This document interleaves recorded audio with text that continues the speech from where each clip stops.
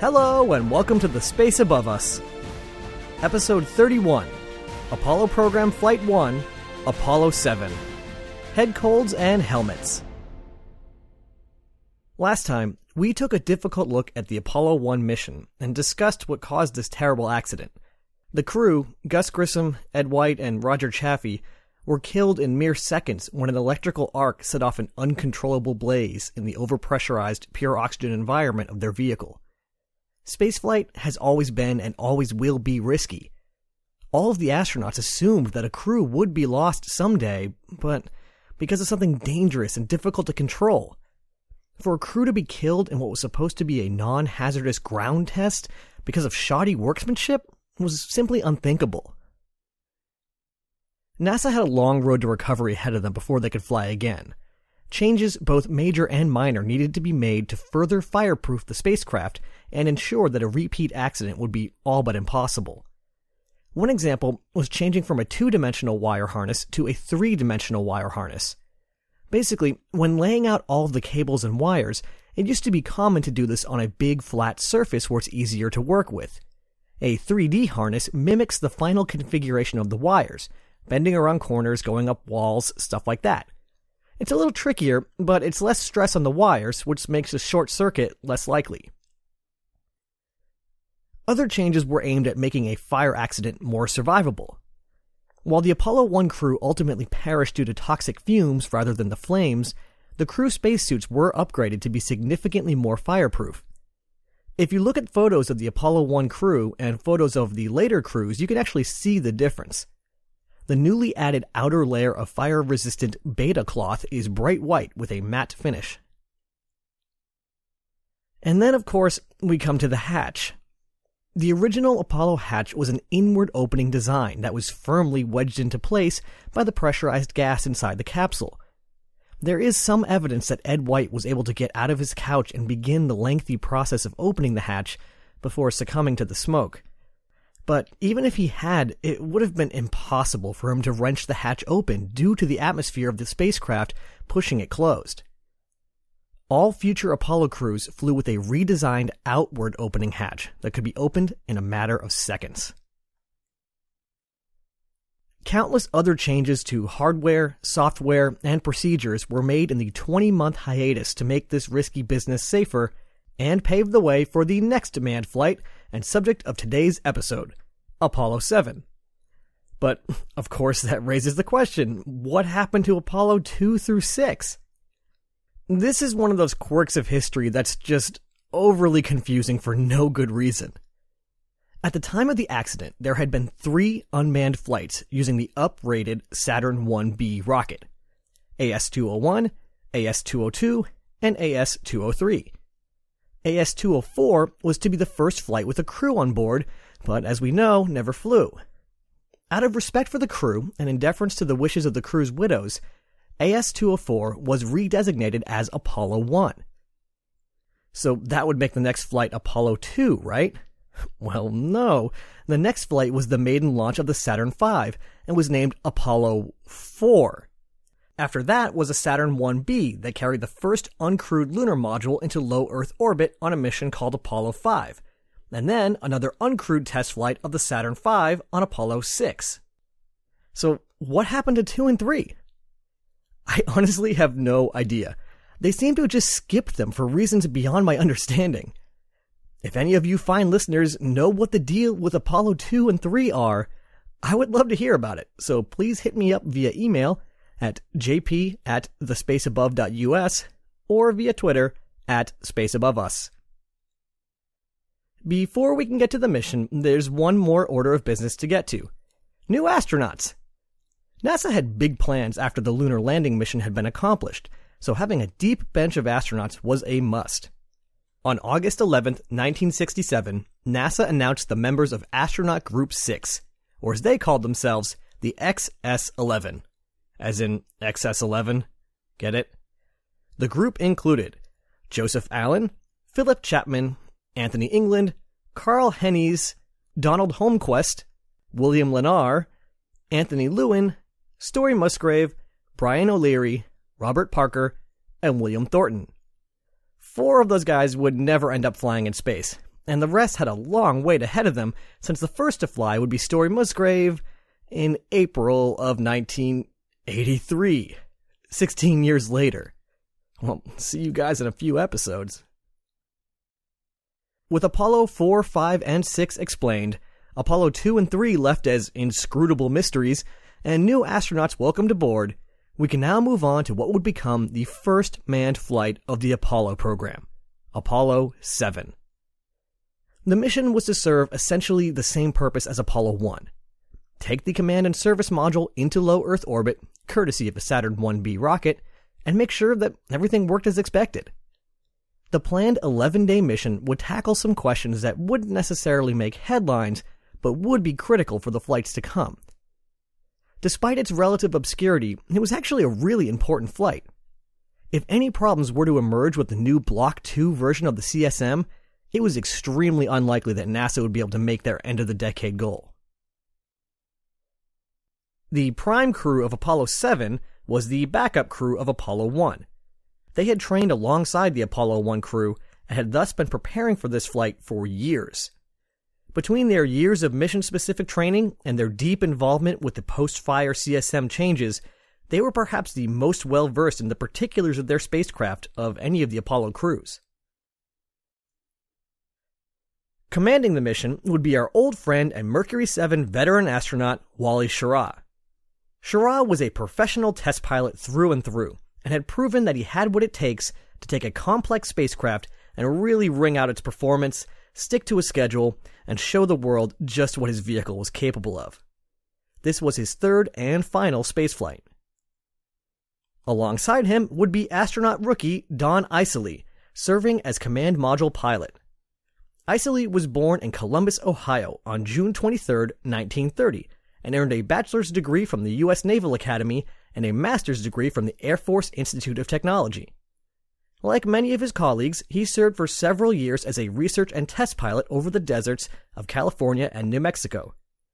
Recruited as part of Astronaut Group 3, the 14, in 1963, Eisele fit the classic mold of the test pilot astronaut.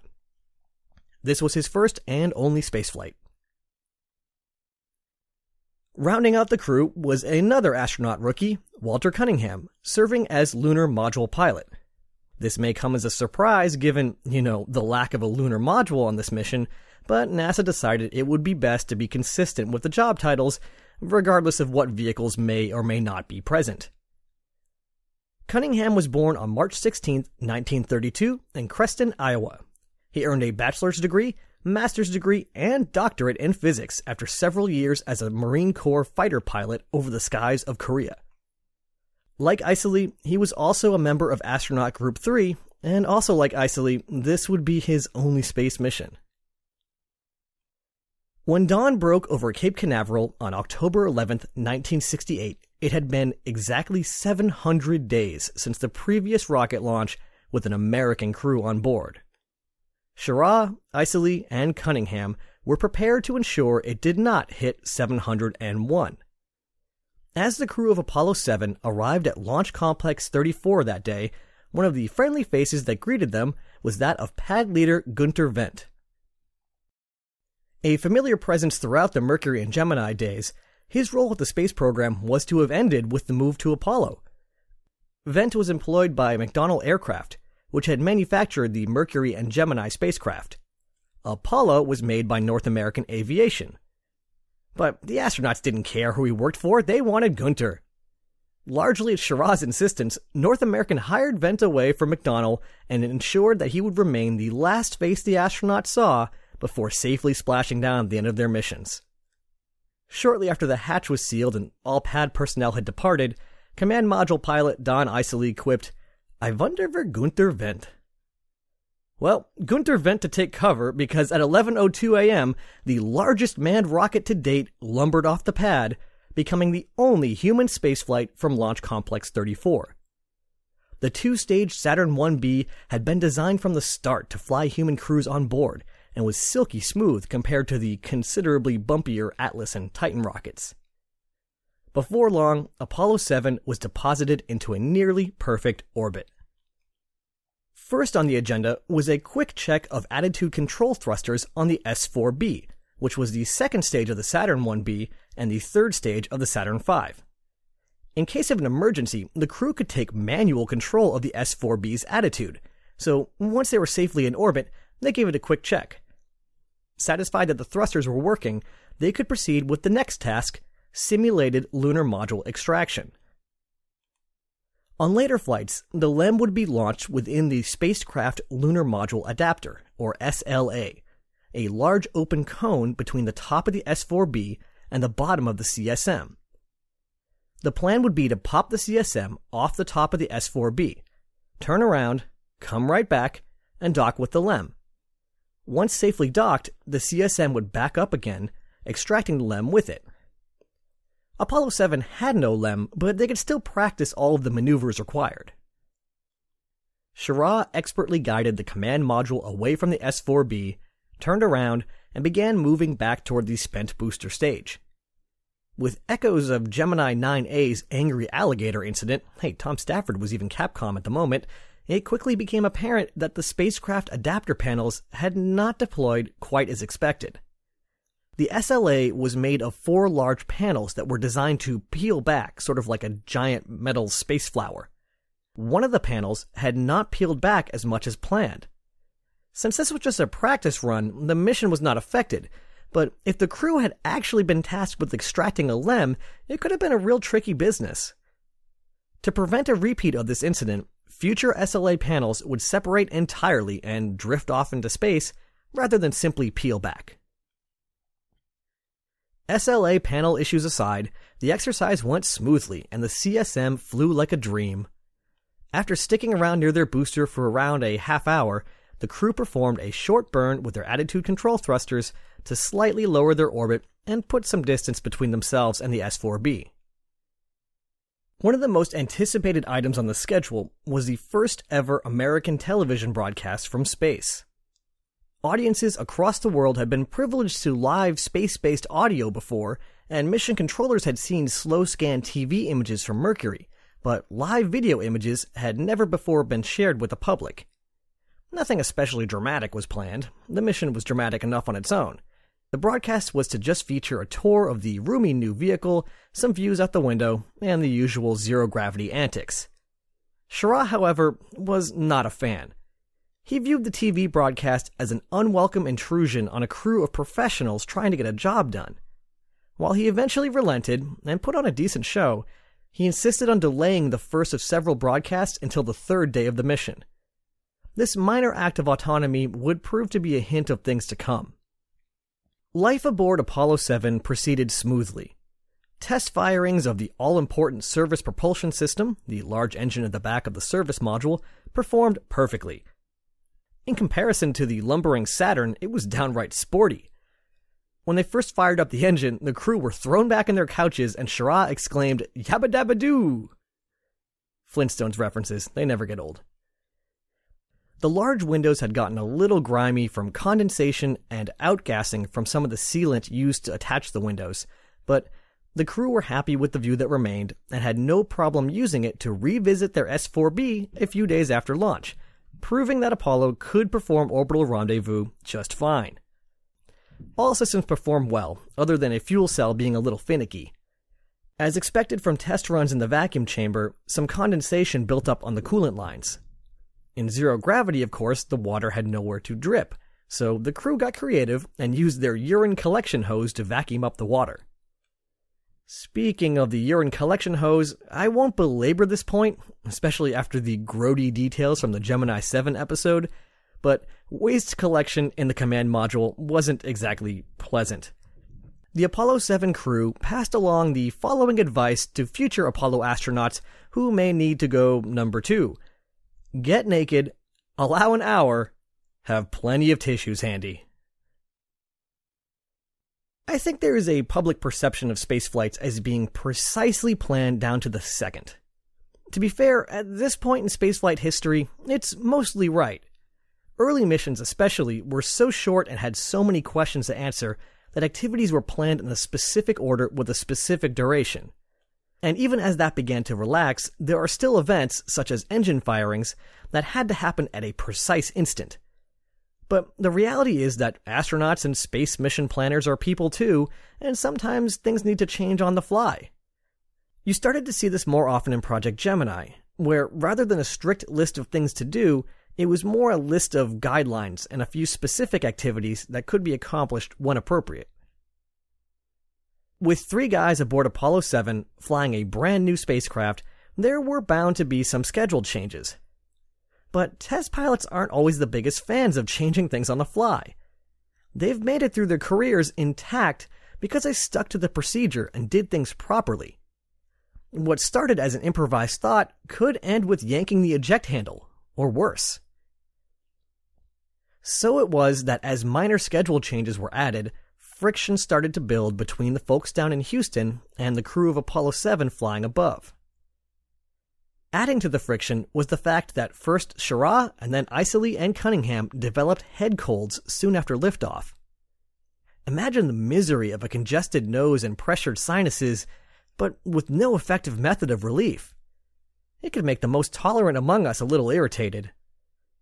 Hurting from his cold, annoyed with schedule changes, and perhaps with the knowledge that he had already decided to retire, Wally Schirra started to get grumpy, and the crew soon followed the lead of their commander. For the most part, nothing overly dramatic happened. A few snarky responses to mission control, resistance to schedule changes, some sort of cryptic drinking joke from the 60s that I don't understand, stuff like that. But it doesn't take much to catch the attention of upper management when the whole world is watching.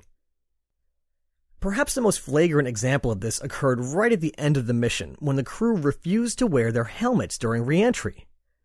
This may seem a little strange at first, but keep in mind that the entire crew is suffering from a cold. They were worried that as the air pressure changed during re-entry, their congested heads wouldn't be able to equalize the pressure and their eardrums would rupture. You can recover from that. It actually happened to me once and I hear fine, but it's not exactly fun. The crew wanted to leave their helmets off, so they could do that trick where you hold your nose and blow to equalize the pressure. As you can imagine, Mission Control was not too excited about this. In a rare move, astronaut boss and Mercury 7 member Deke Slayton got on the radio himself. I'm just going to read this exchange between Slayton and Schirra straight from the transcript. Slayton: okay, I think you ought to clearly understand that there's absolutely no experience at all with landing without the helmet on. Schirra: and there's no experience with the helmet either on that one. Slayton: that one we've got a lot of experience with, yes. Schirra: if we had an open visor, I might go along with that. Slayton: okay, I guess you better be prepared to discuss in some detail when we land why we haven't got them on. I think you're too late now to do much about it.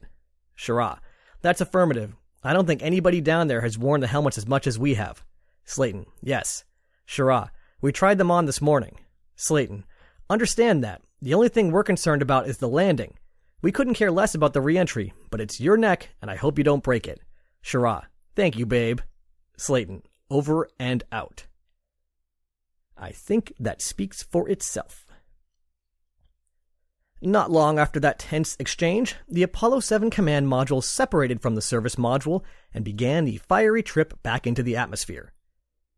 260 hours after lifting off, the spacecraft splashed down about a mile from the planned spot. At first, the capsule stabilized pointy end down, but the crew inflated some airbags in the nose, and it soon righted itself. Regardless of some minor tension between the ground and the crew, the mission was a complete success. The Apollo spacecraft was ready to fly. Unfortunately, that tension had its consequences. With so many astronauts lined up behind them and eager to follow orders, Donn Eisele and Walter Cunningham never flew in space again. Within 3 years, both men had moved on to other challenges. Also moving on was Wally Schirra. With the 4th member of the Mercury 7 leaving our story, it's time for the traditional epilogue. Schirra flew aboard Sigma 7, which proved that Mercury was up to the challenge of a 24-hour flight on the next mission, Gemini 6A, which performed the first ever rendezvous with a human spacecraft, and now Apollo 7, clearing the path to the moon. He was the only person to fly aboard Mercury, Gemini, and Apollo. After 10 years as an astronaut, he officially retired in July of 1969, having spent over 12 days in space. Schirra moved on to a variety of other things in his post-NASA life, including several business ventures, as well as writing a number of books.